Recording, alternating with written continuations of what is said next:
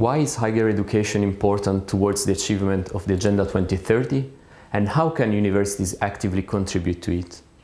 In this lecture, we will argue why university can play a key role in accelerating the sustainable growth, hence demonstrating the strong relationship occurring between higher education and the Sustainable Development Goals. We believe that rethinking the role of universities in society through the lens of sustainability is a unique opportunity. First of all, the topic is not new, and several universities are already committed to this topic since decades. Thanks to the work conducted by the numerous sustainable campus networks, a variety of topics and issues related to sustainability have been addressed and discussed in the recent years, but surely the opportunity of whether to redefine the role of universities within the city and in society in general through the theme of sustainability remains a key topic. Hence, why sustainability can be seen as an opportunity to enhance and consolidate the role of university in society? I try to answer this question providing 8 arguments that make higher education a key driver to achieve the Sustainable Development Goals in our society. First, universities can combine excellence and sustainability through quality education. University is the place of knowledge and excellence. We cannot ignore the discourse of education for sustainability. Many universities have already made compulsory to achieve credits of sustainability into their curricula, regardless of the degree course. The knowledge around sustainability is interdisciplinary and linked to the science of complexity. Unlike other consolidated technological sectors, where research is carried out mainly by large enterprises that have the resources to develop projects, sustainability research is a subject that still requires to be fully explored and shaped. Hence, it requires a holistic approach and a critical domain that remains still the prerogative of universities. The first modality for educating on sustainability are traditional forms of teaching, seminars, lectures, and exhibitions. The wide use of digital technologies through dedicated websites, social networks, and MOOCs is another powerful way to involve students in the sustainability journey. But we can go beyond university walls. Again, the impact on society can be significant. Education cascade projects allow disseminating knowledge on sustainability over the local population. For instance, college students can transfer knowledge to students of secondary schools and so on, up to primary schools.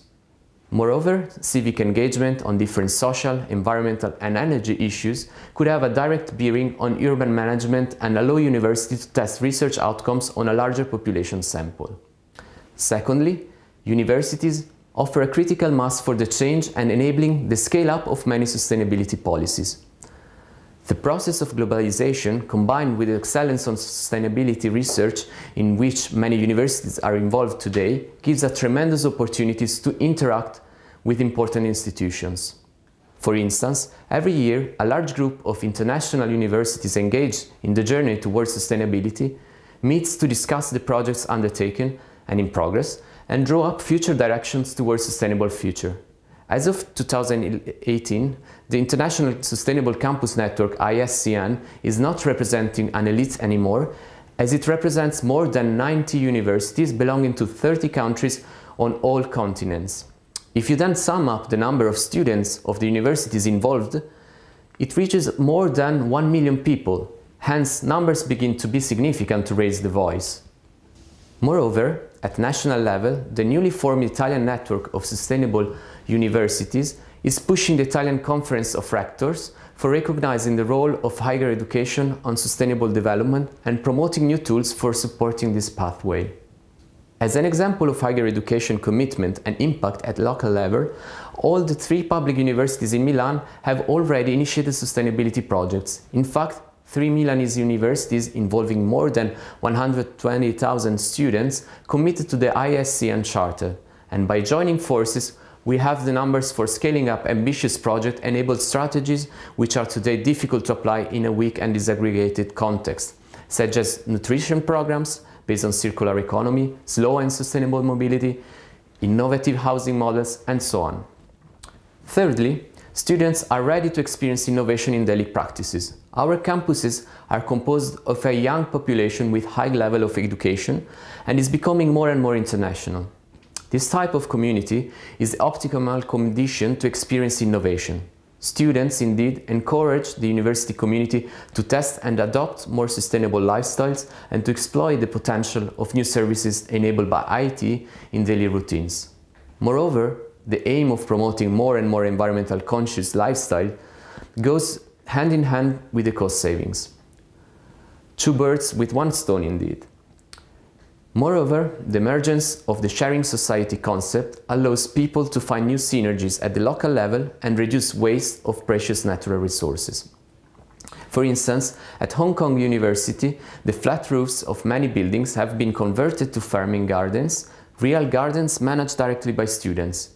It is an effective way to educate for sustainability, making the entire community more aware about the issues of nutrition and care of the land and impact on daily practices of students.